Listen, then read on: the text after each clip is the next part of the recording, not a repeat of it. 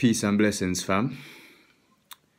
So the Bible says that the name of Yeshua, the name of Jesus, is the name above every other name. Jesus has many names and titles, such as the Great I Am, the Conquering Lion of the tribe of Judah. He is the Lord of the Sabbath, the Great High Priest.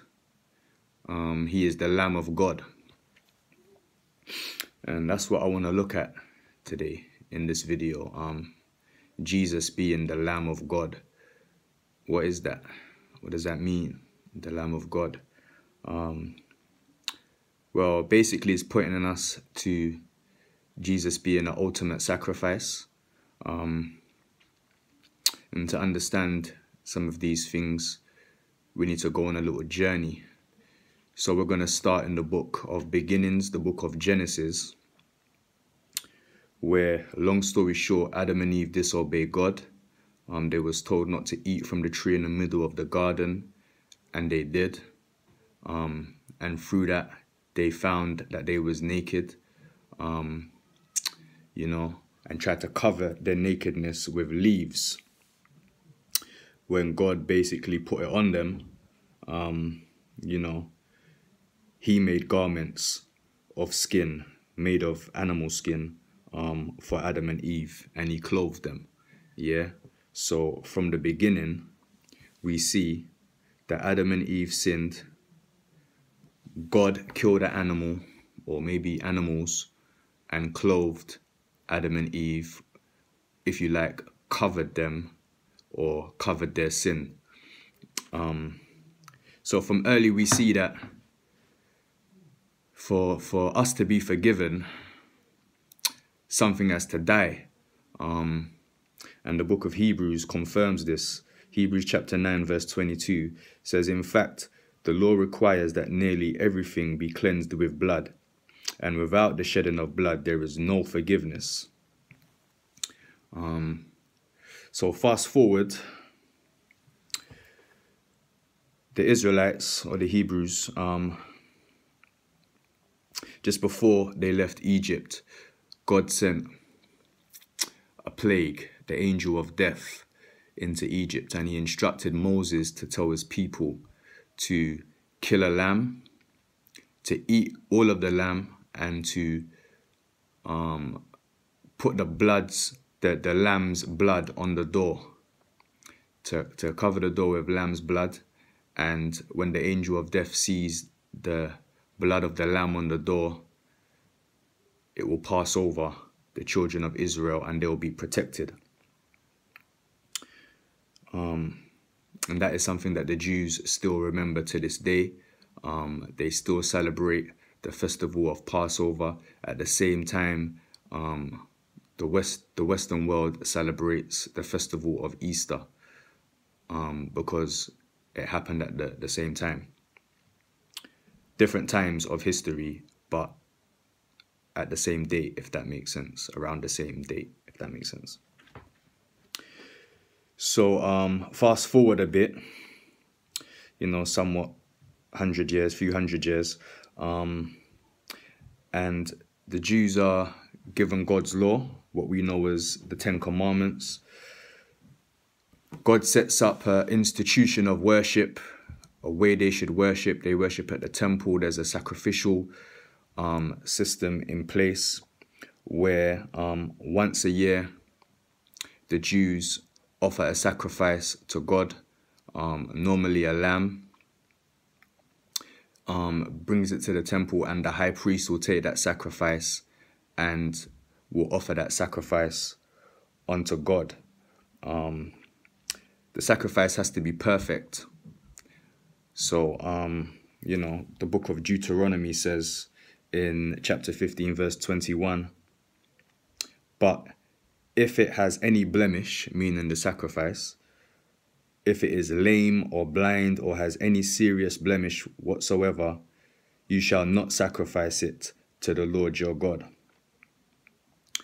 So this system went on for hundreds and hundreds and hundreds of years. Once a year, on the Day of Atonement, or Yom Kippur, as the Hebrews would call it.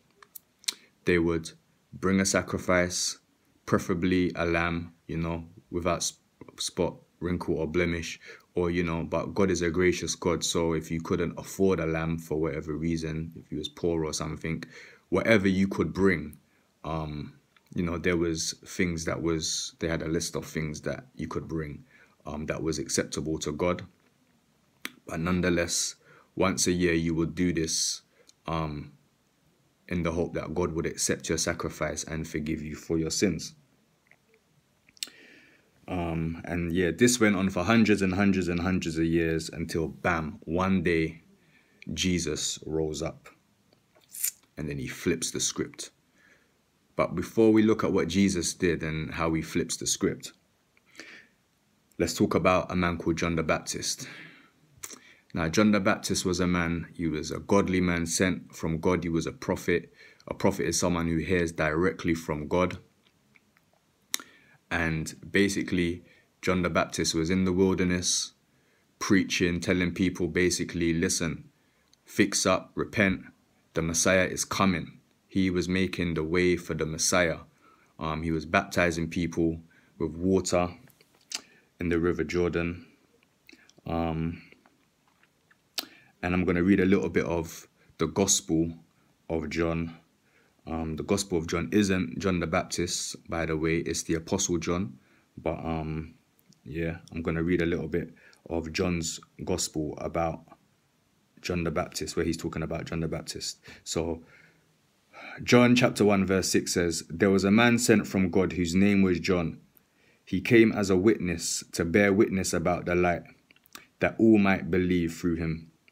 He was not the light, but came to bear witness about the light." Further down, in verse 29 of the same chapter, it says, "The next day he saw Jesus coming toward him, and he said, 'Behold, the Lamb of God who takes away the sin of the world.'" Now, just to get a little bit more clarification, we're going to go to Matthew's Gospel. Matthew chapter 3 verse 13 says, "Then Jesus came from Galilee to the Jordan to John to be baptized by him. John would have prevented him, saying, 'I need to be baptized by you, and do you come to me?' But Jesus answered him, 'Let it be so now, for thus it is fitting for us to fulfill all righteousness.' Then he consented, John. And when Jesus was baptized, immediately went up from the water, and behold, the heavens were opened to him, and he saw the Spirit of God descending like a dove and coming to rest on him. And behold, a voice from heaven said, 'This is my beloved Son, with whom I am well pleased.'" So basically, this was God confirming to John. Remember, John's a prophet, and prophets hear from God, directly from God. This was God confirming to John that Jesus, Yeshua, is the long-awaited Messiah. So we're going to fast forward a bit more. After Jesus has done untold miracles, he's just done all this amazing stuff. He's been preaching about the kingdom of heaven. He's been telling people that he is the Messiah. He's been telling people he is God in the flesh. He's been telling people that he is the only way. There's no other way apart from through him. He was ruffling some feathers. He was upsetting a lot of people, particularly the religious establishment of the time. And yeah, man, they was pretty peeved. You know what I'm saying? So long story short, they had Jesus arrested, and Jesus was basically put on trial. And he was put in front of the Roman executioner, a man called Pontius Pilate. In Luke's Gospel, chapter 23, verse 1, it reads like this: "And the whole multitude of them arose and led him unto Pilate. And they began to accuse him, saying, 'We found this fellow perverting the nation and forbidding to give tribute to Caesar, saying that he himself is Christ, a king. And Pilate asked him, saying, "Are you the king of the Jews?" And he answered him and said, "Thou sayest it." Basically, you say it. So he's not denying it. Then said Pilate to the chief priests and to the people, "I find no fault in this man." So basically, the Lamb of God was being inspected by Pontius Pilate. And Pontius Pilate is saying that he finds no fault in him. Just like there can't be any fault with the sacrifices, without spot, wrinkle, or blemish. So Jesus is the Lamb of God. Pontius Pilate is inspecting him, just like the priest would inspect the animal before the animal is being sacrificed, to make sure that there is no fault in the animal. Just like that, Pontius Pilate said, "I find no fault in Jesus." So the Lamb of God was without spot, wrinkle, or blemish just before he's about to give himself as a sacrifice. Jesus was innocent. Jesus was sinless. Jesus was a perfect man. Hebrews chapter 4 verse 15 says, "For we do not have a high priest who is unable to sympathize with our weaknesses, but one who in every respect has been tempted as we are, yet without sin." Jesus knew what it was like to be human. He knew what it was like to be tempted. He can identify with us in every way, because Jesus was fully man, yet he was fully God. Jesus was born to die, that he will save people from their sins. The name Jesus means he will save people from their sins. He will save his people from their sins. Because we all have fallen short of God's glory. We've all sinned. We've all broken one of the 10 commandments, even if it's "thou shalt not lie." If you break one of the commandments, you're guilty of breaking them all. So nobody can keep the law. The law cannot save you. The law is more of a guideline of God's standard that none of us can keep. Romans chapter 6 verse 23 says, "For the wages of sin is death." So for our sins, we deserve to die. That is our rightful punishment. God can't go around what he said. God don't change his mind. The wages of sin is death, but the gift of God is eternal life through Christ Jesus our Lord. So Jesus died in accordance with God's law, that we may be forgiven for our sins against God. And he came back to life on the third day, defeating death, just as he said he would. Another amazing fact is that Jesus died on the Day of Atonement. So while the lambs was being sacrificed in Jerusalem in the temple on the Day of Atonement, Jesus was giving himself up as a sacrifice on the cross. And I think that's amazing. The Lamb of God was being sacrificed on the cross at the same time the animal lambs was being sacrificed in the temple, signifying that temple worship and animal sacrifice is finished. God's temple is now your body.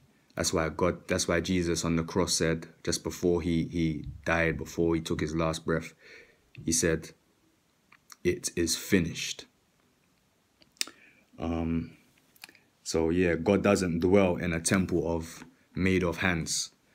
God dwells in the temple of your body. Now, Romans chapter 12 says, "Therefore I urge you, brothers and sisters, in view of God's mercy, to offer your bodies as a living sacrifice, holy and pleasing to God. This is your true and proper worship." So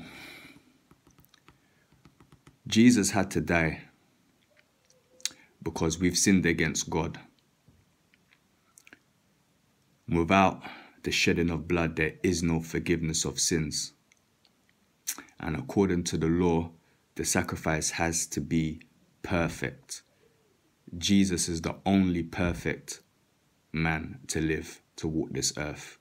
Perfect in word, thought, action, everything. Jesus was just perfect.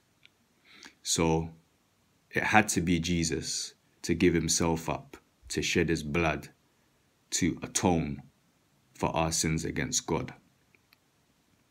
So Jesus had to die that we might be saved if we believe that. Without Jesus dying, we don't have no access to God, because we are wretched, dirty sinners who deserve to die, because the wages of sin is death. So that's why Jesus died. Jesus died to save us. That's how he saves us. By living a perfect life and by giving himself up as a sacrifice. Bearing the sins of the world. Dying and rising again. Now the Bible says,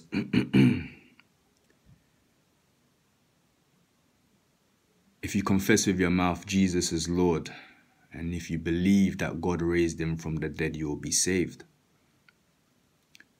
Now I've said before, it's not a head belief. It's a belief that demands a response with actions from your life. We can't do anything to be saved. Jesus done it all. But if we believe what Jesus done, then by default, we're going to want to do things for him, because out of gratitude, out of love, out of awe. And that's only reasonable. We're going to get it wrong. We're going to mess up all the time. Probably every day. You know what I mean? Because we're human. But, you know, we're saved by grace through faith. We're not saved by the law. The law is there as a guideline, you know, to keep us in check, if you like. But the law cannot save. Only Jesus saves through his death and through his resurrection. So believing in Jesus, our blessed hope is that we will die and we will rise again as Jesus did, because that's what he promised. And that is the gospel, you know, that is the reason that Jesus died. It's the reason why you should care about why Jesus died and why you should do something about it. And I've said before, I believe that the Bible is true. I believe the Bible is 100% accurate. Not just bits of it, all of it. And that's why I accept this. But I've done research. Part of it is based on my faith, but another part of it is based on just basic practical facts, historical facts that you can go and check on any credible site, any library. I'm going to drop some links in the description box that you can go and check out to, you know, maybe some historical sources, some books maybe you can read and stuff to give you a little bit more clarity, some more meat for the authenticity of the Bible and are the scriptures reliable. But yeah. Without the shedding of blood, there is no forgiveness of sins. If Jesus didn't die, we're not forgiven. We're damned to hell. And if Jesus didn't rise, our preaching is in vain. Like Brother Paul said, the Apostle Paul said. If Jesus didn't die, me making this video is in vain. My whole life is in vain, because I live in that hope. I do what I do because I believe the fact that Christ died and rose from the dead. I believe that.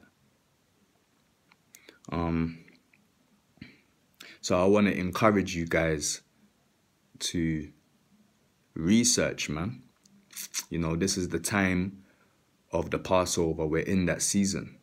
You know, some people call it Easter. It's nothing to do with bunnies and chocolate eggs. The season of Passover is the season that the God-man gave up his life and was sacrificed, was crucified for you and for me.